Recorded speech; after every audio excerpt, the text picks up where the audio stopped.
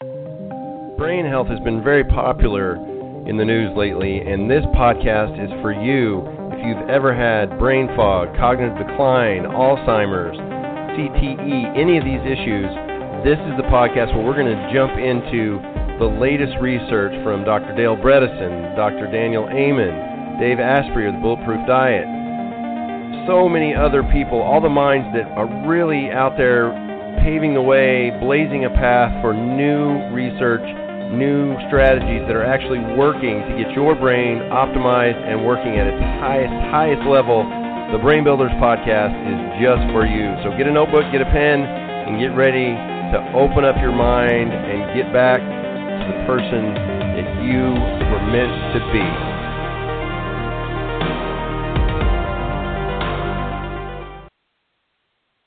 Hello, and welcome to the Brain Builders podcast. I'm your host, Dr. John DeWitt, and today we're back into Dave Asprey's book, Headstrong, The Bulletproof Plan to Activate Untapped Brain Energy to Work Smarter and Think Faster in Just 2 weeks.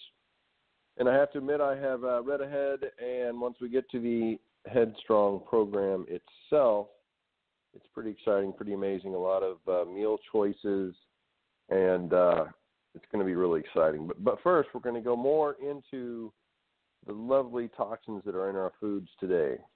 Organophosphates.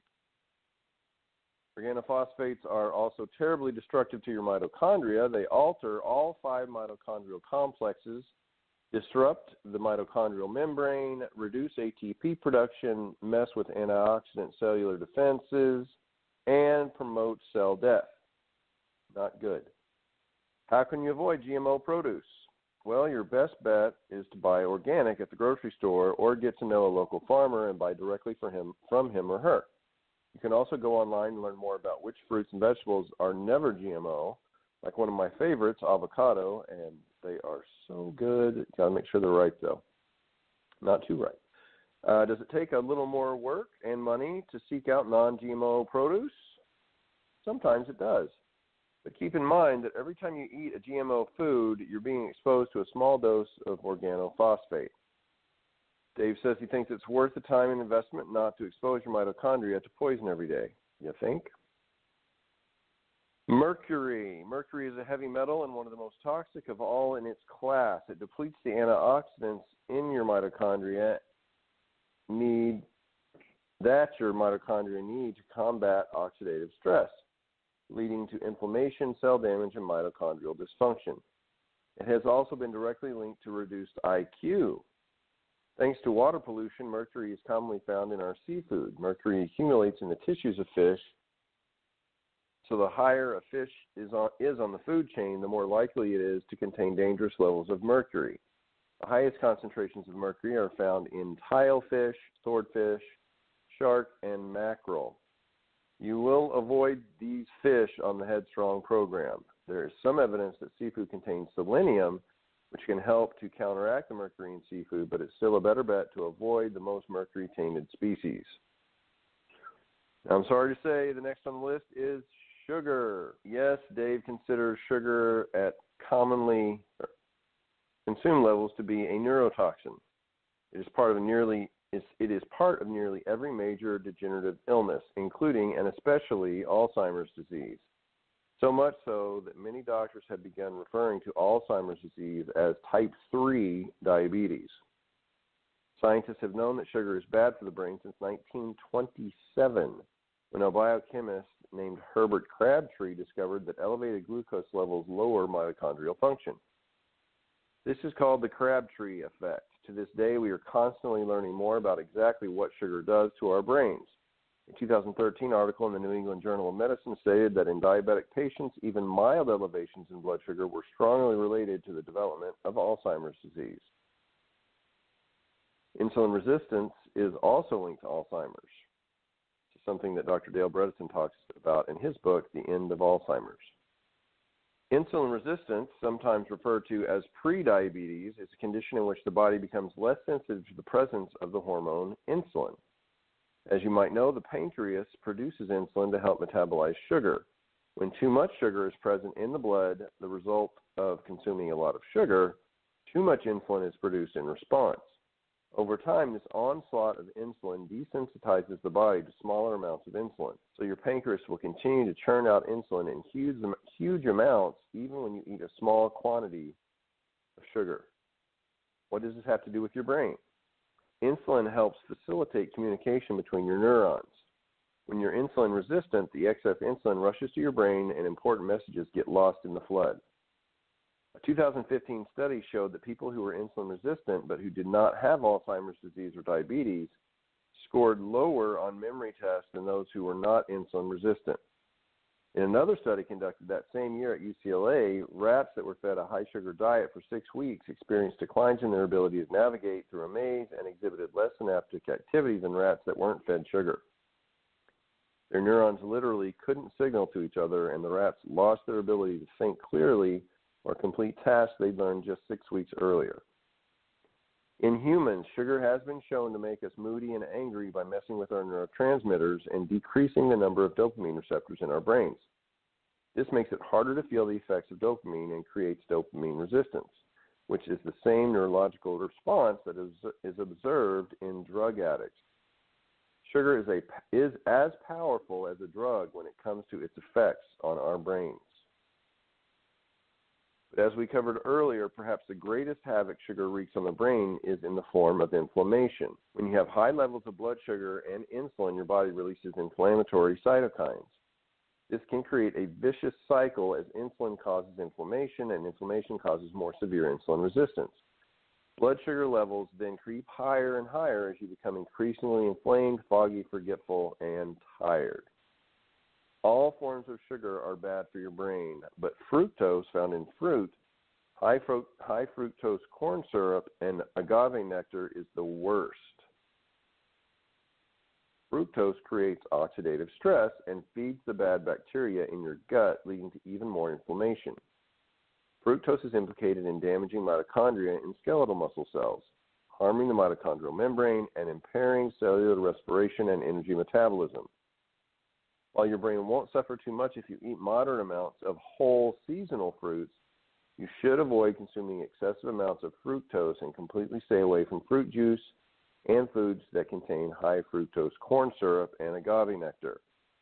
Dave recommends no more than about 20 grams of fructose a day from any source for maximum cognitive function. Alcohol. In addition to all the other ways that alcohol is bad for your brain, it causes oxidative stress in your mitochondria while simultaneously reducing your mitochondria's oxidative stress defenses. This is like making the good guys weaker so they can't fight off the bad guys while adding more bad guys at the same time. It leads to a vicious cycle of more and more cell damage. This added oxidative stress also makes your cells more susceptible to apoptosis or death. Basically, alcohol slows down the energy production in your cells, weakens them, and then makes them more likely to die. Sure, having a beer or two with your family and friends is fun, but there are other ways to have fun without literally killing your brain cells. Keep in mind that many flavored alcohols and mixers contain high fructose corn syrup, which is bad for your mitochondria even without the alcohol. And beer and wine are unfiltered and undistilled, so all of the fermentation byproducts are still present. This includes mold toxins such as OTA. On the Headstrong program, Dave recommends that you abstain from alcohol completely for 2 weeks.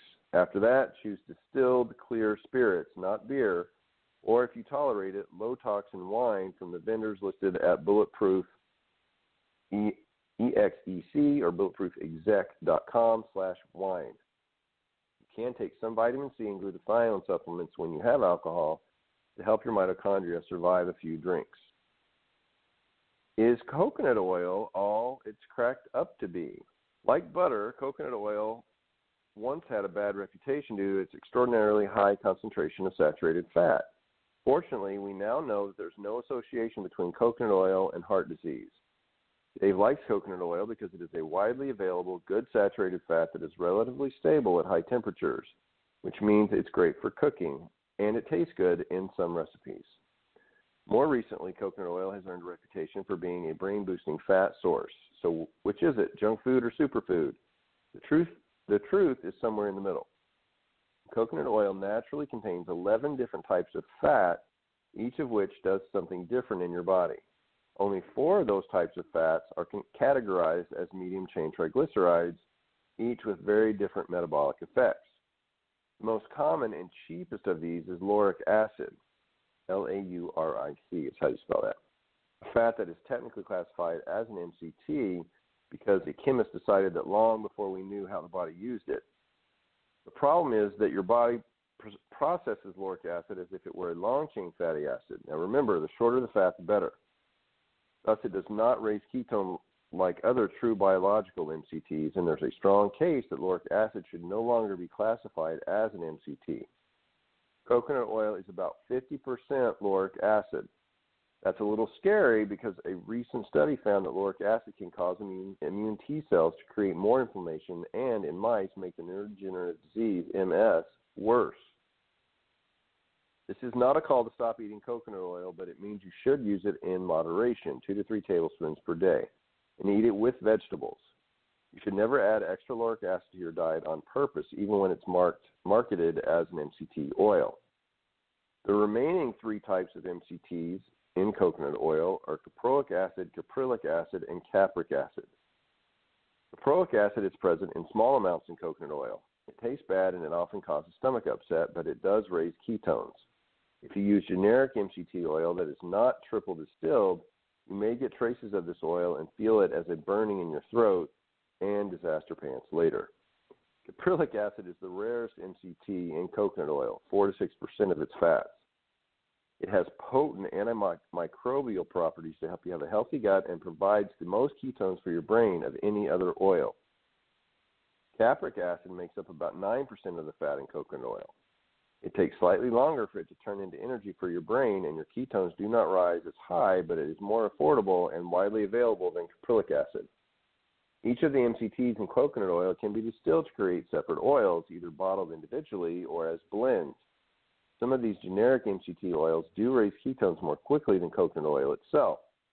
The problem with many of these oils, however, is that low-cost distillation methods may allow traces of caprylic acid to remain, so you get disaster pants. Another big issue with generic MCT oils is that, like coconut oil, they can contain a high percentage of lauric acid, which is associated with inflammation. This dilutes the power of the other MCTs in the oil makes it less effective at raising ketones. The least ethical companies actually try to sell this as a benefit to unwitting consumers. They've created 2 oils to solve this problem: brain octane oil, which I use and love, introduced in chat earlier, and XCT oil. Both oils are triple distilled in the United States on food-grade machinery using only coconut oil as the source with no solvents ever. Generic MCT oil is often made overseas with single distillation of solvent-extracted palm oil, which results in more oil impurities, and palm oil usage kills orangutans, and destroys rainforests. XCT oil is distilled to be about 6 times stronger than coconut oil and is a more affordable mix of capric and caprylic acids.